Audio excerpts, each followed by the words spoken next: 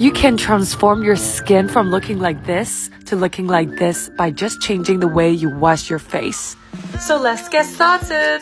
Firstly, put some water and your cleanser into a container and then use a makeup brush to make a lot of bubble like this. You need to wash your face 2 times and this is the first time. Use your brush to brush cyclically on those T area where you have the most oil. After 30 seconds, bring it all on your face and then wash away the cleanser. For the second step, you cannot wash your face in circle. Instead, use a press-on method. Remember to use this press-on method on each of the oily area on your face, like your forehead and your chin. After that, wash your face again and then wash it off. And there we go!